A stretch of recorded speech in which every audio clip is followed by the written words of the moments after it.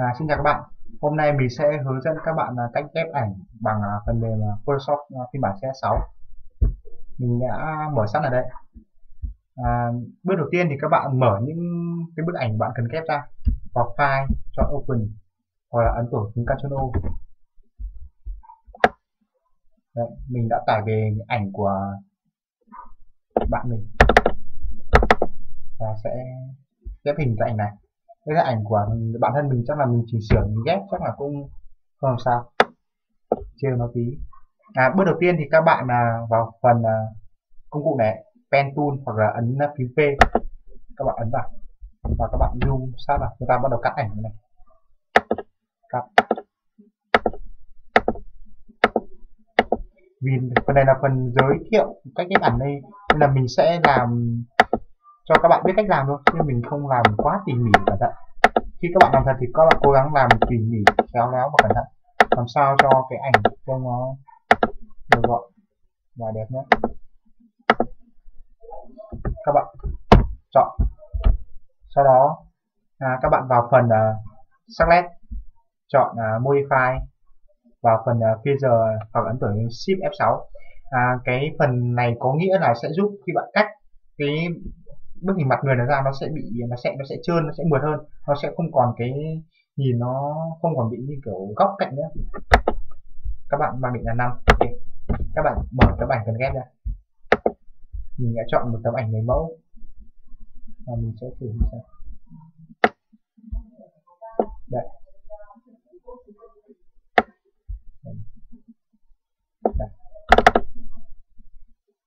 Đây, bức ảnh cô người mẫu. Mình chọn. Bây giờ mình vào công cụ này, mình chuyển cái ảnh này sang cái ảnh này. Các bạn chuyển kéo này. Và sau đó đóng cái này. Cái này giờ mình không cần mình lấy nữa. Bây giờ mình chỉ lựa chọn một cái ảnh thôi. Các bạn thấy khuôn mặt này, cái sẽ ghép vào khuôn mặt này. Các bạn hãy để ý màu da. Màu da khuôn mặt này khá trắng, còn khuôn mặt này thì nó cũng trắng kiểu đỏ đỏ. Các bạn bây giờ chỉnh màu làm sao cho khuôn mặt này với nước da này nó phải nó trùng với nhau một chút. Các bạn đây chỉnh. Thường thì chỉnh sẽ không được y xì lắm, nhưng mà các cố bạn làm sao để cho nó có độ giống nhau một chút. Các bạn chỉnh cái màu da này hơi sáng, mình sẽ chỉnh nó tối xuống một chút. Đấy. Và đây là phần mình cho tăng phần kênh màu đỏ lên. Mình chỉnh. Các bạn chỉnh đỏ đỏ hồng lên một chút. Đấy, các bạn thấy không? Ta có sự khác biệt với cái ảnh chưa? Đỏ hơn tí nữa, hồng là ok. Tạm thời này các bạn nếu có thời gian các bạn sẽ chỉnh sao cho phù hợp. Mình chỉ làm như vậy thôi. Để lấy khoe vào mặt. Sau đó các bạn phím Ctrl T. Đây nó sẽ có góc này để các bạn chỉnh, các bạn kéo. Các bạn chú ý một chút ở phần opacity này, các bạn chỉnh độ opacity xuống một chút, tức là nó sẽ làm cho cái ảnh này nó mờ đi một chút để có thể ghép lên một cách nó dễ. Kéo ra, kéo này kia, lông mày vào lông mày, mắt vào mắt như này. Cái này tùy độ khéo tay của các bạn, kéo nào cho nó phù hợp nhất. Ở đây có các công cụ khi bạn để ngoài, các bạn cũng có thể xoay. Công cụ này các bạn có thể xoay là sao cho khuôn mặt ghép nó vừa khớp với nhau. Ví dụ như này, các bạn kéo này chút như này. Apply. Như này. Sau đó các bạn vào phần cái dòng nước này, các bạn làm này cho nó mịn ra. Mịn ra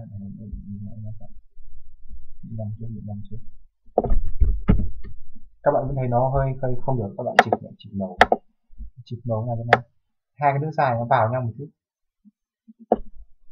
đỡ lộ.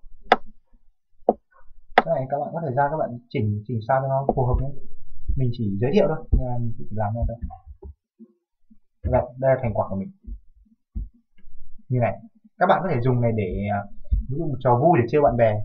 Sau đó các bạn Ctrl, các bạn ghép hai lớp này nha, đẹp phần này. Ok, tác phẩm của chúng ta như này. File, save, lưu là ghép hình chẳng, lưu là gì đó. Ok, Nó ra xem thành quả của mình. Đây tác phẩm của chúng ta. Cảm ơn các bạn đã theo dõi, chúc các bạn thành công.